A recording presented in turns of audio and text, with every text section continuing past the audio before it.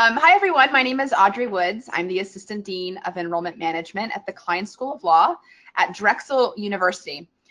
We are located in Philadelphia, Pennsylvania. If you're not familiar with where that is, we are on the East Coast, right in between New York City and Washington, D.C. So really accessible to a lot of great cities outside of Philly, which is also a fantastic historic city.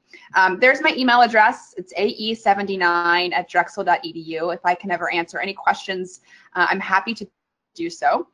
Today, I'm going to be talking about other legal programs. So there are other programs outside of the LLM that we've been hearing about today.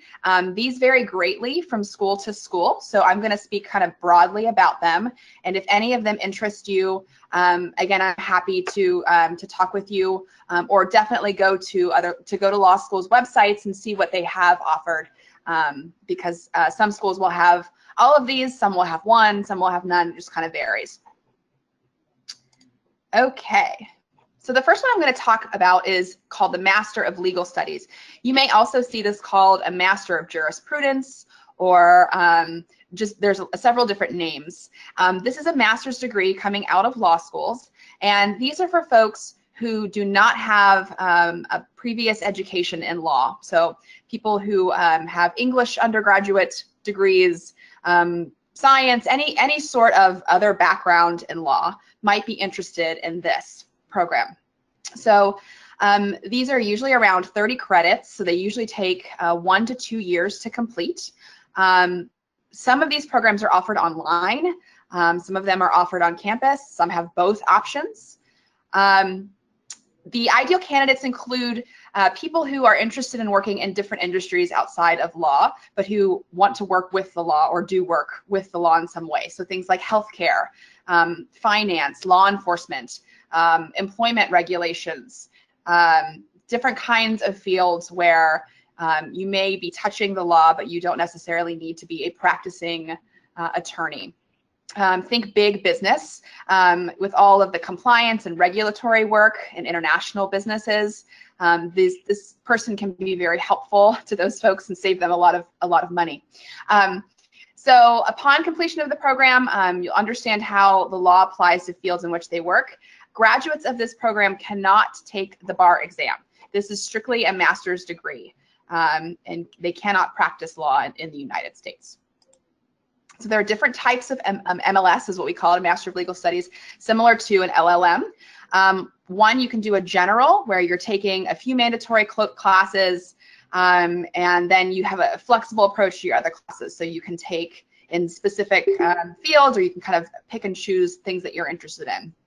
So mandatory classes that are typical for a program like this are an introduction to U.S. law, ethics courses, legal writing, just some real basics to make sure that you understand the legal U.S. system, and then you can kind of dive deeper into specific subject areas.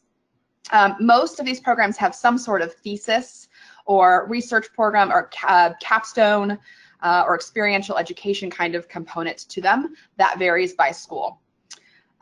Or there's a specialized MLS where you would kind of pick a subject to really focus on. You'd still have a few of those core requirements, but then you'd have a curriculum that would be really mapped out for you towards a specific field. So I have listed here.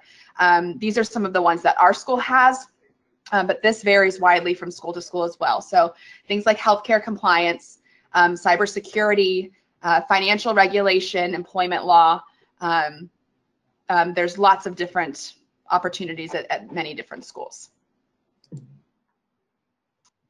The value of a master's degree. So the legal market is more global and more interconnected than ever. And we're finding that a lot of people are working in these regulatory compliance kind of fields.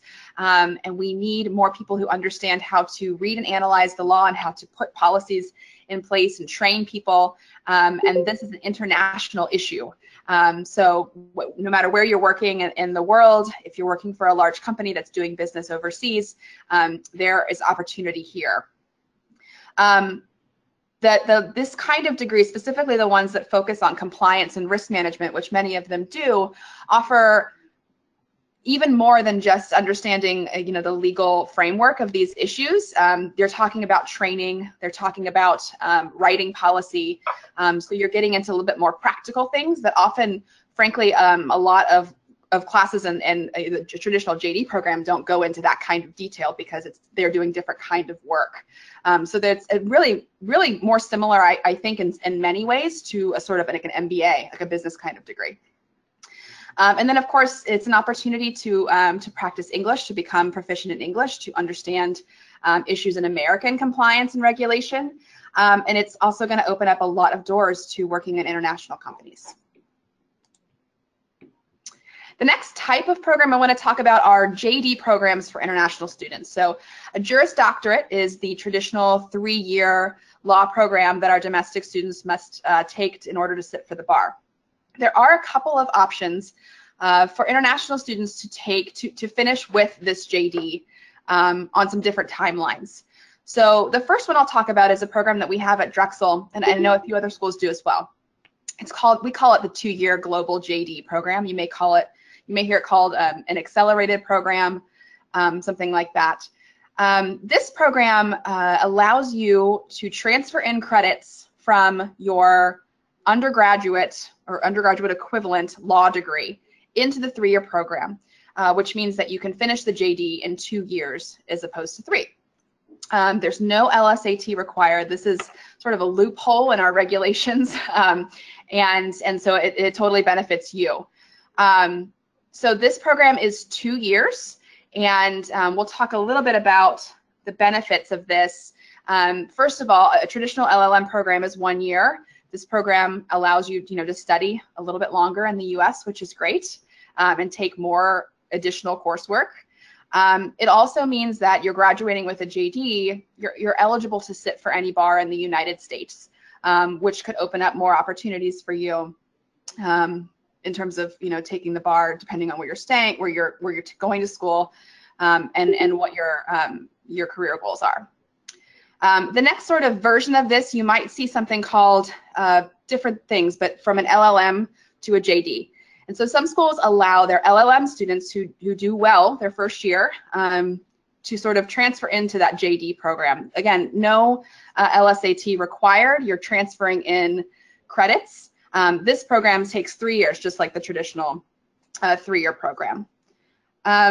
So those are the 2 different kinds of JD opportunities for international students.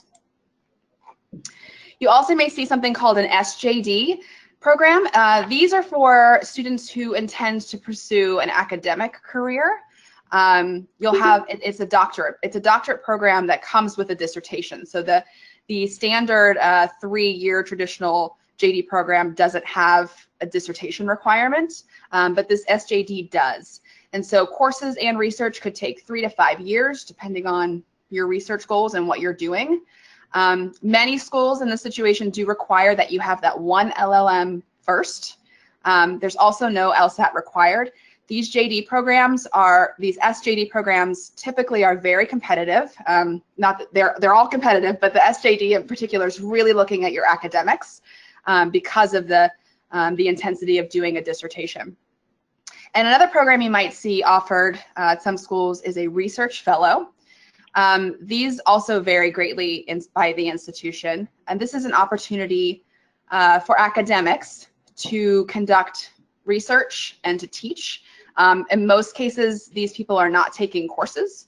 They're there to do research and to teach. So if you're really wanting to sort of sit in the classroom and learn, then this is not the right opportunity for you, but this may be for some folks or someone that you know. That is the end of my presentation on other programs. I do encourage folks to look into all the different kinds of things, the different kinds of LLMs, the different kinds of opportunities, and to share with your friends that may have backgrounds in different areas other than the law who are interested in possibly that MLS. It's a very relatively new program for many schools, so I don't think a lot of people really know about it yet. And there's even more law schools are coming on with programs like this year after year, so it's something to keep your eye on. Again, my name is Audrey Woods at the Thomas R. Kline School of Law at Drexel University. And if I can ever answer any questions for you, I'm happy to do so.